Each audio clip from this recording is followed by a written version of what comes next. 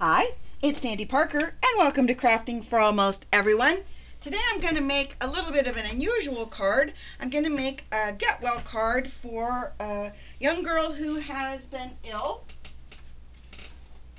One of my viewers sent me a note saying that her daughter had been sick and that she's a big baseball fan, so I thought I would make her a baseball themed card. So I went on the internet, and there is a website where you can get free downloadables, and so I did some baseball, a big baseball and a bat, and I thought I'd color the bat with some alcohol markers 95, 102, and 107 in my Touch 5s. I'm going to start out with the lightest color to color in the whole bat, and then I'm going to go into the darkers.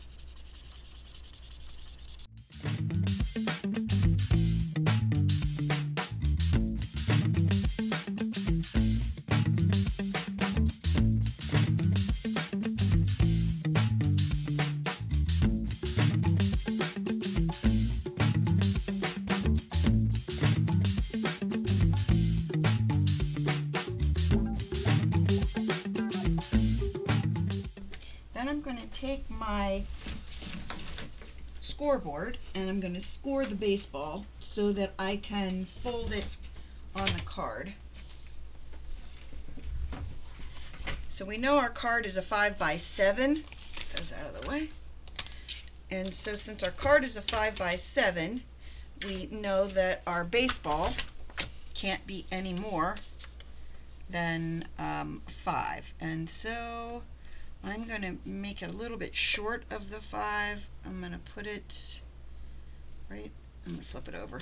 I'm going to flip that over now that I mentioned that. I'm going to put it at about right there. This way we'll be sure that we have enough room for our baseball to fold, and we'll also be able to ensure that our baseball doesn't take up the whole front of the card. At least it shouldn't. So we'll do it like that. Oh, it looks good.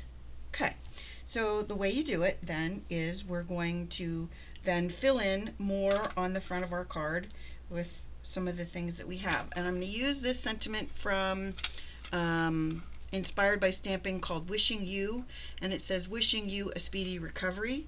So we're going to go with that, and I think I'm going to stamp that right on our baseball. So I'm going to get my grab my little Misty. If you can't see the line, there's a line right here on the baseball, so I'm lining that up with my Misty so that it's on the grid line. That way I'll be sure that my stamped image that I'm going to stamp somewhere on this, stamp it maybe right there. Hopefully it will be straight. We'll make sure of that once we put the lid on it. Okay. I'm going to use the Versafine Onyx Black. It's the blackest ink I have, and I really like it. This is the first time I've used this stamp set, so I want to make sure that it inks well. Looks like it is. But as you know, I always like to make sure I ink things several times. Down a little bit. I'm just going to stamp it a few more times, and hopefully we'll be able to get a good image. And then I think I'm going to make sure that I make it even bolder by embossing it. So we're going to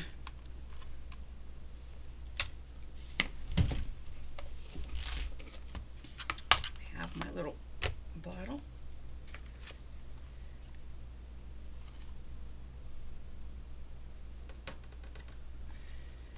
And I'm going to heat up my heat tool before I take it to the image.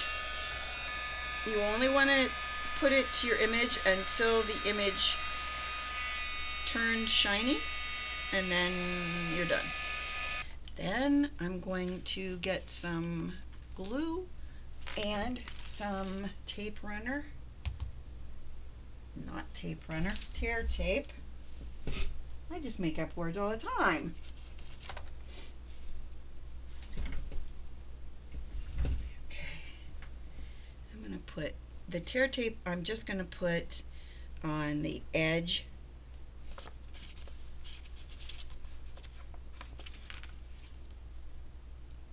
While I'm doing that, I might as well put some on my baseball bat. And then what I'll do with the baseball bat is I'll make sure that I add glue to the bottom and the sides, but I wanted to have just a really nice amount of tear tape in the center of it. Okay, so our first step is going to be to put our baseball down, and you're going to want to line your baseball up with that seam so that this fold and that fold are on the same spot.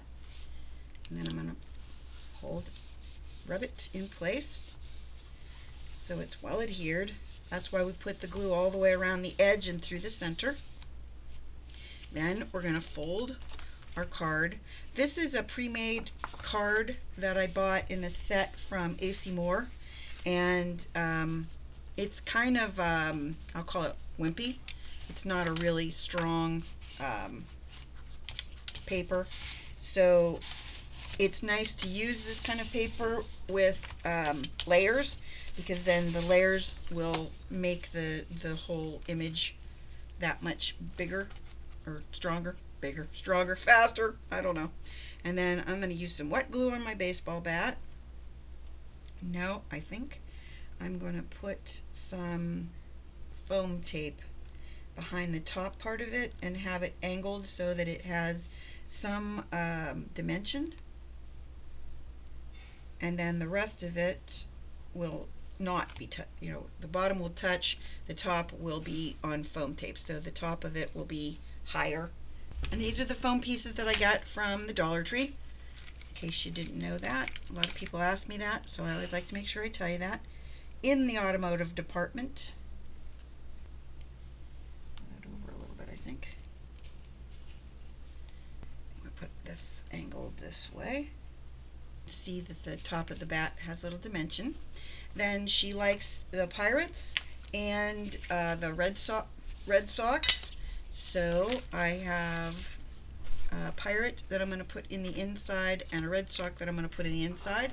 And then I have these uniforms, and I thought what I would do with the uniforms is cut them, and then I'm not going to have the caps, just the uniforms.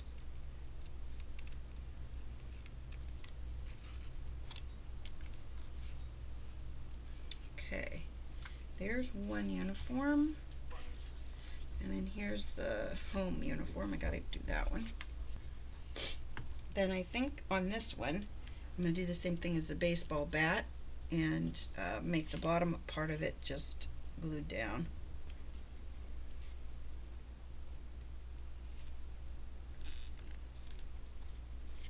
So what I'm gonna do is I'm gonna show you where I'm at right now, but first I want to just cut that off. This is where we stand right now. I cut out and glued down the uniforms, and she's also a Red Sox fan, so I glued that down. I added some dimension to the top of the uniforms and the top of the baseball bat. Then on the inside, I glued down the big pirate symbol and the baseball, and then I put down this big layer of, I think it's 1/2 inch tear tape, and what I'm going to do is I'm going to use the gold foil.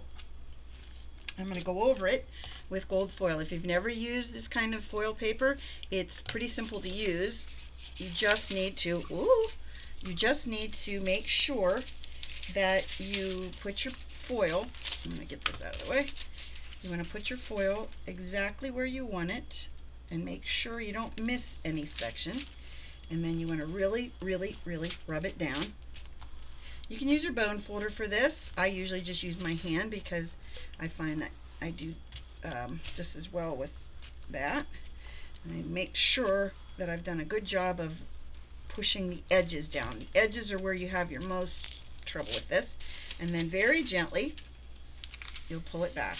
And there you have a big gold seam. Then what I thought I would do is I have this corner rounder. I thought I would take my card and round the corners of it. And because this paper is so lightweight, it's really easy to do. I know it doesn't look like it when I do it, but it is easy. And then I'm going to use some washi tape and I thought I would run a strip of it across the top of the gold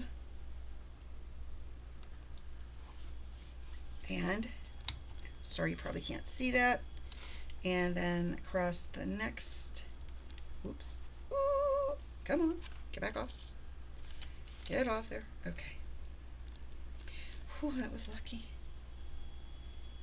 And I think I'm going to go across the bottom, let go, and leave a little strip in the middle that's just gold. And then it dulls down the gold just a little bit because, you know, the Steelers color or the Pirates color isn't exactly that vivid gold. So that is that. And then let me get my envelope. When I do the envelope, all I'm going to do is run the washi across it. That way we don't have a lot of confusion about it, because I'm going to put my baseball. Oh, should I put up my baseball there? I think I'll put my baseball right there. If you saw that I have that little tag of extra washi tape, I do that on purpose so that I know exactly where the other, I don't know if you saw that or not, but I had it on the front left over, so I do that so that I know in the back exactly where my front tape is, so that it should be lined up. The front and the back should be completely lined up. Then I'm going to take my baseball, and when you do this with something that's going to go in the mail, you have to make sure that you really glue it down. And so I'm going to put a lot of glue on it, but our baseball is nice and laid down. So all we need to do now is stamp it in the back with "I made this for you." And there's our card and our envelope. I hope you enjoyed this and that you'll give it a thumbs up and subscribe. Please tell one friend about me on social media, because you know I really love that. And thanks so much for watching. Bye-bye.